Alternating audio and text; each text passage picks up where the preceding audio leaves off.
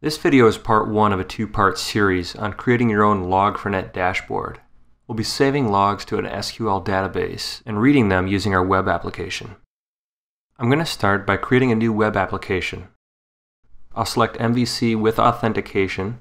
This will plumb up the boilerplate code with Entity Framework and Bootstrap. Once your solution is loaded, right-click on your web project and select Manage NuGet Packages. Search for Log4Net. And this is the one that you want. Once Log4Net is installed, we'll create a model for our log messages, and we'll let Entity Framework create a Log4Net log table in our database. We'll be able to use this model to generate a controller and our partial views for pulling records from the database. So right-click on your Models folder and add a new class called log.cs.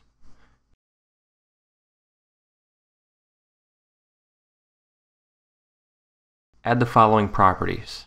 We want an ID, a date, level, logger, message, and exception properties. Now that we have our log class, open identityModels.cs and add a new dbSet property like this. Public dbSet with the type log, and we'll name it logs. Now that we have that set up, we can create our database. Go to your Package Manager console and enter the following three commands. First, enable migrations. Next, type add migration initial, which will create our initial migration code. And finally, I'll run the migration code by typing update database. To make sure that your database was created, open your SQL Server Object Explorer and expand your local DB server. And you're going to see a database with a name resembling your project's file name. If you expand that database, you'll see a folder called Tables. Expand that and you'll see your project's tables, including your new logs table.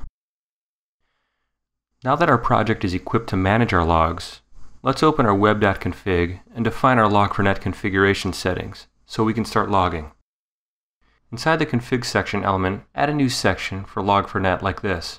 Section name equals Log4Net with a type of Log4Net configuration section handler. Now I'm not going to make you watch me type all of this next part, so I'll paste it in. You can pause it and catch up if you like. We've added the Log4Net element block, which consists of two sections. The first section, as usual, is the appender section, which will contain our database connection string, our SQL command, and parameters, which will define the attributes for the values we'll pass. Take note that our log.cs model is reflected in these parameters. The second section is the root section, which sets our logging level to log all messages, and tells our logger which appender to use. We'll also add the following key to our app settings. We'll add key log4net.internal.debug and set the value to true. That does it for the configuration setting. Now let's move on to the home controller. Before I get started, I need to add Log4Net using statements. Then, at the class level, we'll add a constructor that creates our XML configurator and a class level variable that'll act as our logger when the class is instantiated. I'll paste the code in to save some time, but once again, feel free to pause and catch up. Finally, inside your index action result, we'll simply log a few different items using log.debug format, and we'll add a string.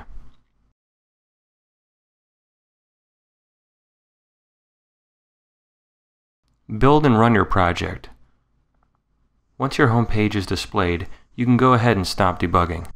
Your messages have already been logged. Let's take a look at our database to make sure.